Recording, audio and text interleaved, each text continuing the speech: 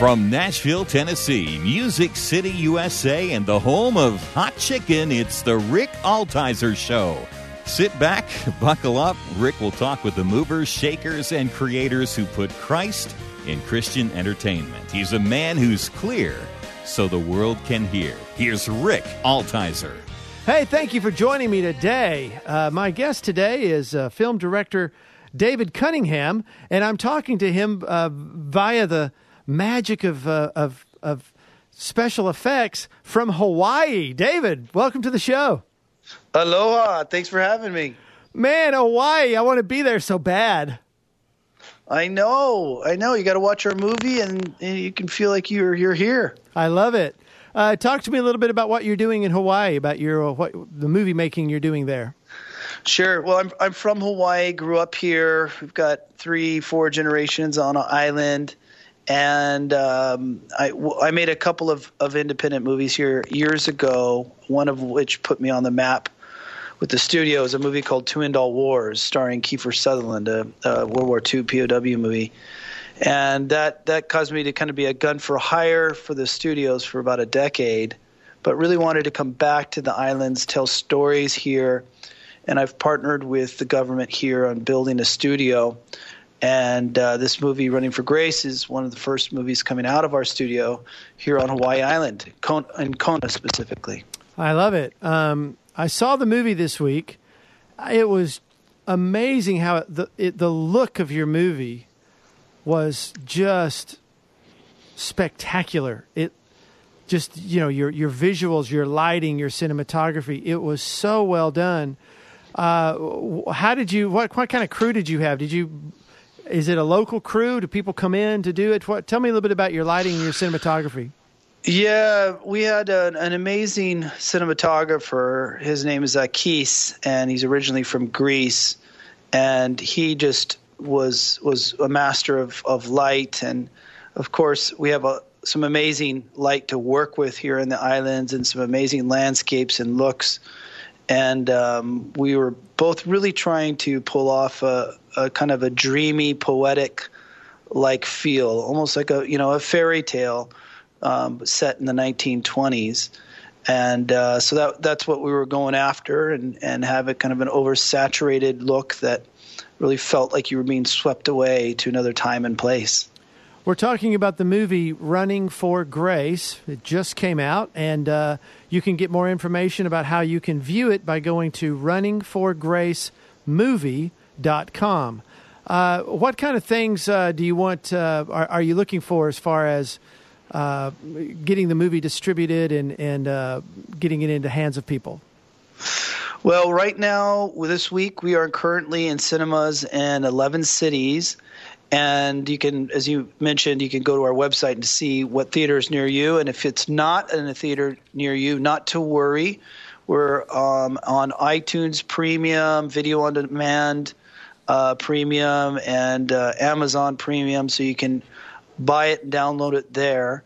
But really, we're celebrating the themes of adoption, of belonging, of youth at risk, and it's a film made for the whole family. I made it with the intention of my whole family of 5 wanting to see this. We often wrestle over the remote control, everybody wanting their kind of movie.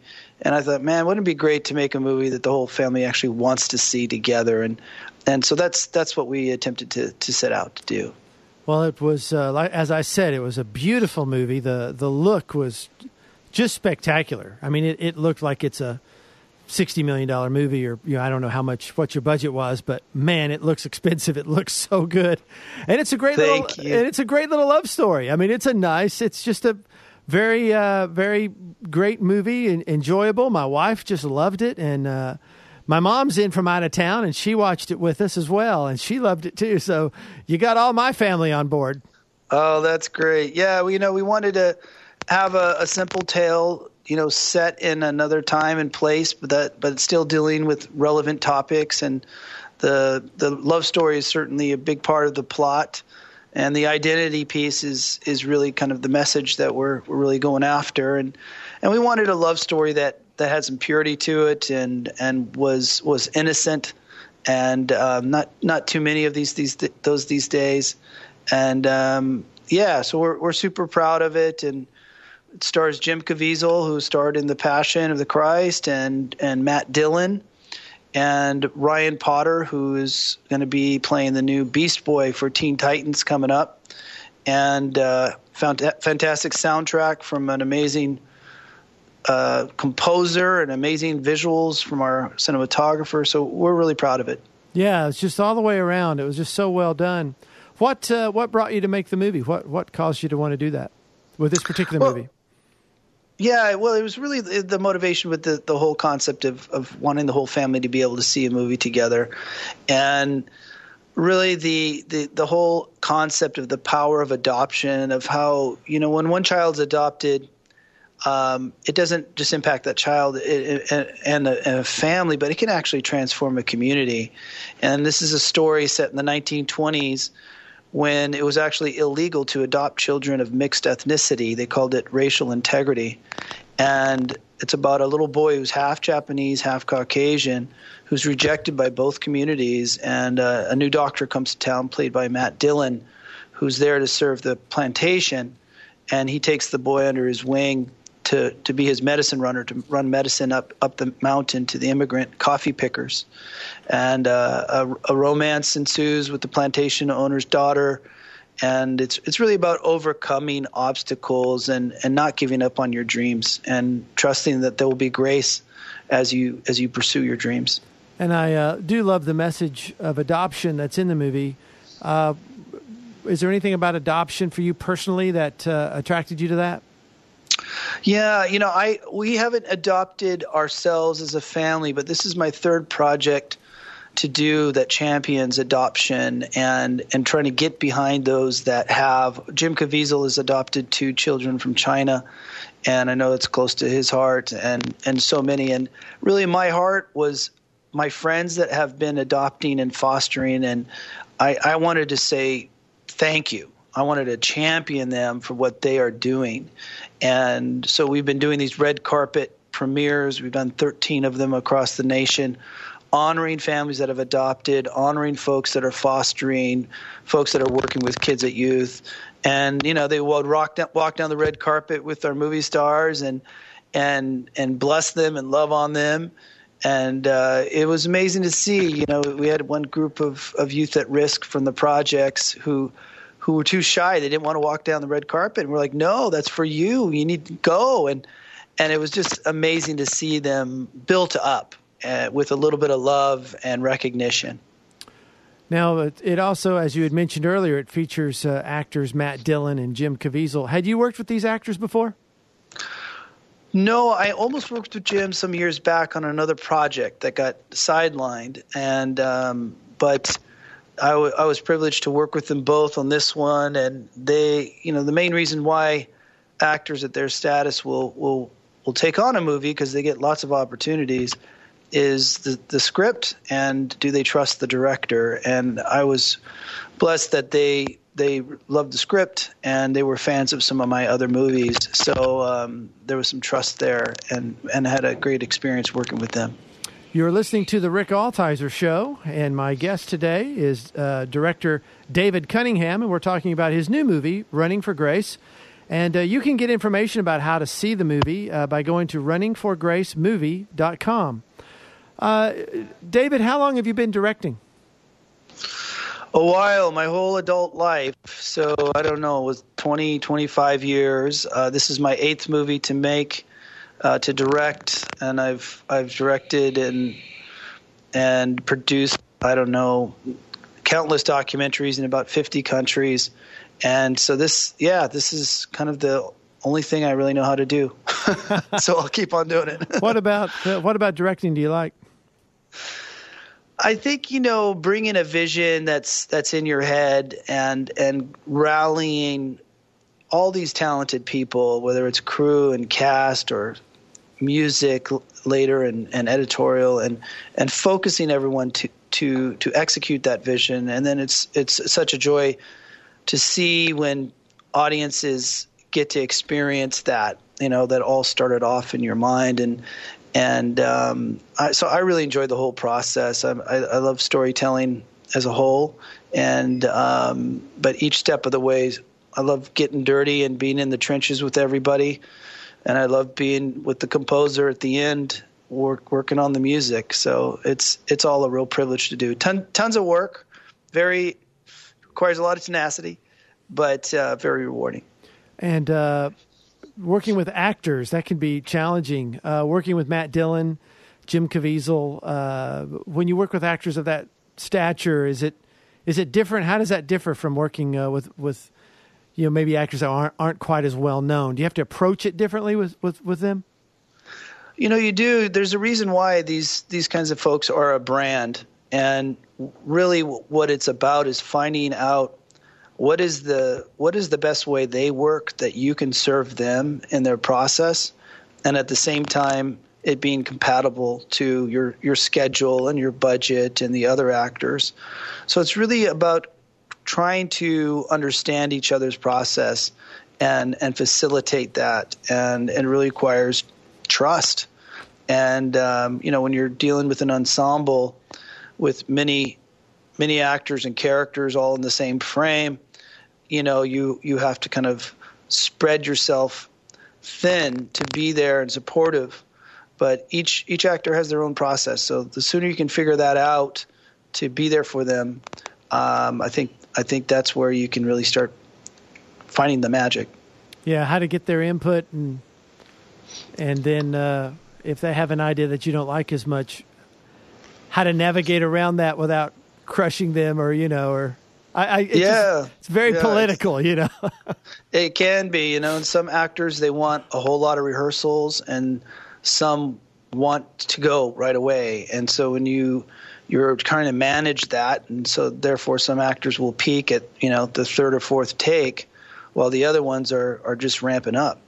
So it's a bit of a juggling act, and a lot of it has to do with trusting your gut and the cast trusting you and having respect for you.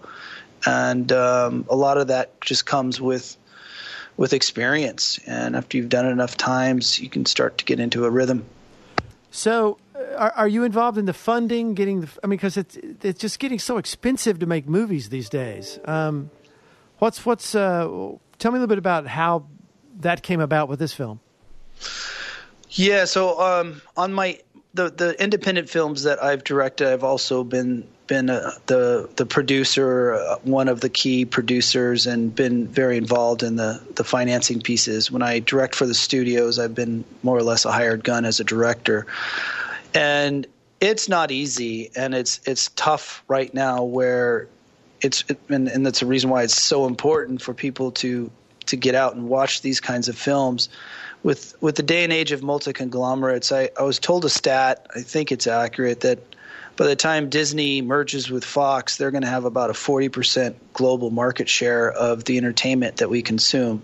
And that's one company.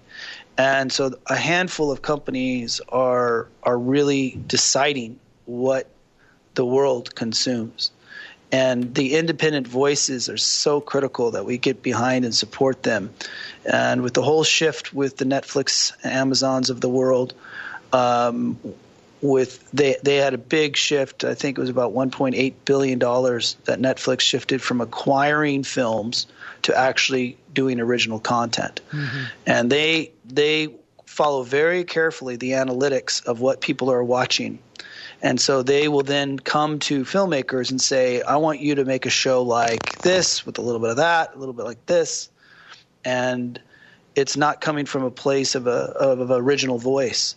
So it's tough. And we were really fortunate that we had some great partners come aboard early on and really believe in this through the process. Ours was a fraction of the budget of those that we're competing against.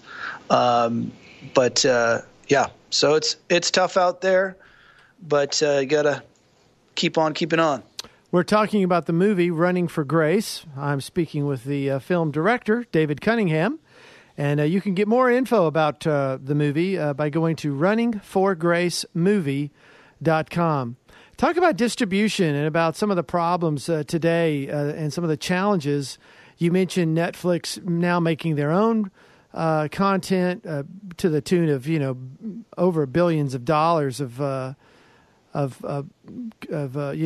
budget they're putting into making this content, and there's so many voices now, so much different places. How do you navigate the new landscape of how to get a movie distributed? We've just been in the trenches for the theatrical play of this film, and as I mentioned, it's in theaters now in I guess about a dozen cities, and it's very difficult. We were up against some other movies that were doing very well, so you kind of get elbowed over because you're the little guy. You get pushed to a different theater, a different time, and really the key has been a groundswell of the kind of grassroots aspect where we're having people go, hey, we believe in your movie. We want to buy out a theater and use it to bless adopted families, or we are passionately going to recommend this film and for digital downloads where you can gift a download to an adopted family. And so what we have been encouraged by is the faith community, the adopted community, folks that really get what we're trying to do, and you need that grassroots swell to be able to. Otherwise, you're going to get drowned out by Marvel or the noise of a Transformer movie, like literally and metaphorically. Mm-hmm. And so it's one of those things where you've got to find that niche audience that believes in you passionately. We didn't make the movie to preach to the choir, but we sure want to be a blessing to the choir, and we sure need the choir's help to get this thing on out there. Well, it's it's family friendly. It's beautifully shot, great actors. So it is something the entire family can see. If someone wanted to make it a gift to an adopted family, how would they go about doing that? If you go to the website you mentioned, runningforgracemovie.com, and you'll see a couple tabs on there, and in a few clicks, we make it real easy. It's almost like you're sending flowers to someone, where you can write in a personal message and send them the movie, and they can download and watch an HD version of this. And as you mentioned with the visuals and so on, the HD quality I think is important. And it's super easy to do, and hopefully will be a blessing and an encouragement to folks. So, I was reading up about you before I did the interview, and your parents, they started YWAM? Am I reading that right? Yeah, they're the founders of YWAM, Youth with a Mission. So I was one of the first kids born into YWAM. That's amazing. Tell me a little bit about that journey for you. Well, I got this amazing legacy of 7 generations of missionaries and ministers on one side of my family and 4 on the other. My great-grandfather started 13 churches out of a covered wagon in the territory of Oklahoma. My great-uncle was a prisoner of war in World War II at the hands of the Japanese because he stayed with his congregation at the church he started there, sent his pregnant wife home on a Red Cross ship, and stayed with the Christians there through the war. My grandmother was the first woman ordained minister in her denomination, and yeah, my parents started YWAM. So I grew up traveling the world, mission fields, and seeing amazing people doing amazing things in a hurting world. And as a young man, I had this strong impression that my calling was to be a filmmaker, and that I was to engage with popular culture and be a part of hopefully shaping and transforming that. And so that's what I've dedicated my life to. What do you find some of the challenges in that, when culture seems to be so anti, it's not that that we're just not, Christianity isn't relevant anymore. It's almost become something that is hated. There's almost like a pushback and anti. So how do you navigate wanting to change, be a positive voice in this culture, yet there's that negative? How do you know where to draw the line when you do a film? How much Jesus do you put in a film? Do you ever think about that? Yeah, all the time. I mean, for me, my wife is a makeup artist, and she did the makeup and hair on this movie, and she actually started a school with my sister when we were filming on location for cast and crew kids, so that families could stay together when you're making a movie. When oftentimes families are separated, and so we have a real heart for the people in the industry. We say to it and through it that we want to be a part of engaging with all kinds of people that work in this industry, and then through it as a medium to the audience. And I think it really comes down to, Jesus used all kinds of storytelling. They all didn't have an altar call at the end. But they were all dealing with biblical truths. And that's what this movie's about. That's what a lot of my other films have been about. Not necessarily evangelism per se, but definitely a biblical grid and championing themes that are important in our worldview. But it's important. Entertainment means to host. Often people look at entertainment in the faith community as almost like a waste of time, or you're involved in entertainment. You're not doing something that's important. You're entertaining. But when you really look at it, entertainment means to host, and hopefully to host well. And people are putting themselves, giving their time, whether it's in their living room or in the theater, and trusting you to take them on a story, on a journey, and on a story, and something that they can feel like their time was stewarded well. So I think it's important that we don't do like some kind of bait and switch where people feel like they're going to go and be hosted well and then suddenly kind of preached at. I think we need to bring them into the conversation.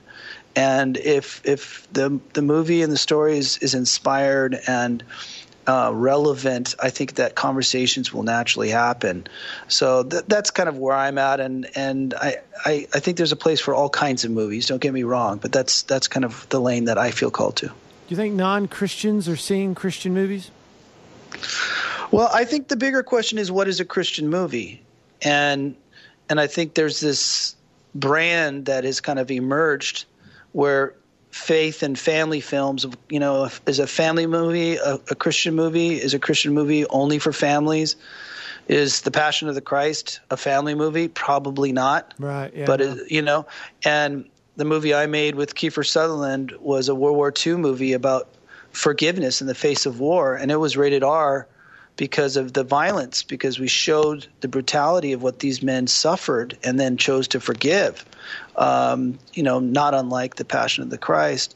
And so I think the branding is an issue, and the more we kind of try to focus that brand under Christianity, I think the more we're going to limit ourselves in reaching people.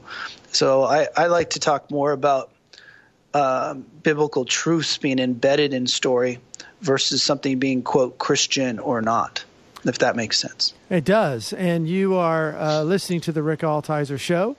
And I'm talking with David Cunningham, the director of the movie Running for Grace. You can get information about the movie by going to runningforgracemovie.com.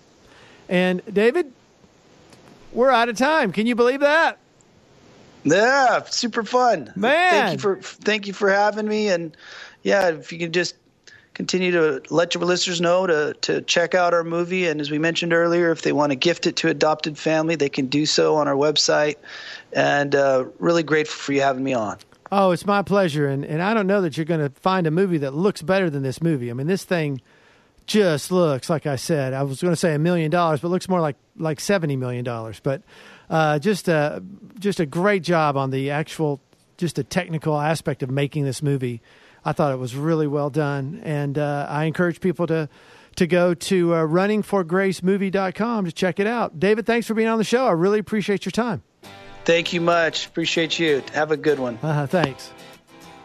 If there's a show you've missed, you can go to my website, rickaltizer.com, and catch up. Or you can listen to my podcast in iTunes or wherever you hear your podcasts. Just search for The Rick Altizer Show. Altizer is spelled Altizer.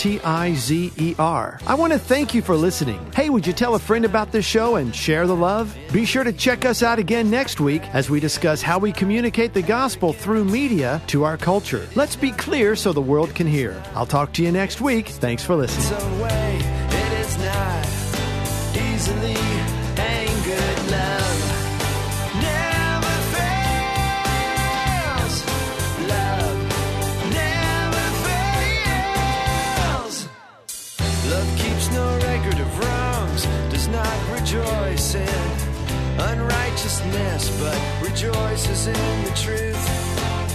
Love bears all things, believes all things, hopes all things, endures all things. Love